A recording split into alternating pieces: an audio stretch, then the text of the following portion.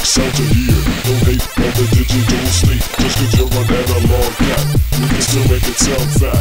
And when the memory dumps the audio out, you'll know what it's all about.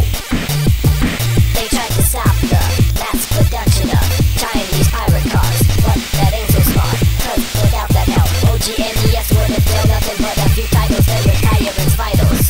We all know what's number one, lasted 10 years strong, son, and I'm still snatching up games. I'm in the Tetris and Dr. Mario Hall of Fame, pop art right above Otis on, y'all know my name.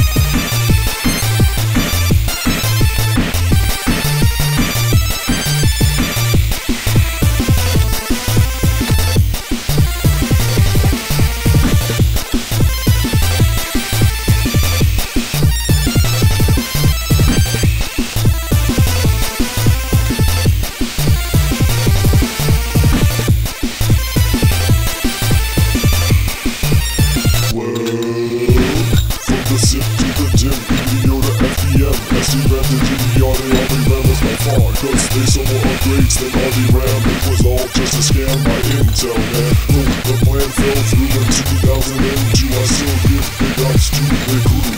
They lost the battle to the double data rate, but make no mistake, it wasn't that great. What a bad plan was the N64. It might have had character galore, but no good titles were up in the store. SNES no rock, TV sets while it was trying to gain respect. Rumble packs ain't nothing when you got something like Donkey Kong Country. Man, it was out of sight, and don't even try to start to think about taking me out on Mario Kart. We got the upbeat style with upgrade RAM packs and old school classics.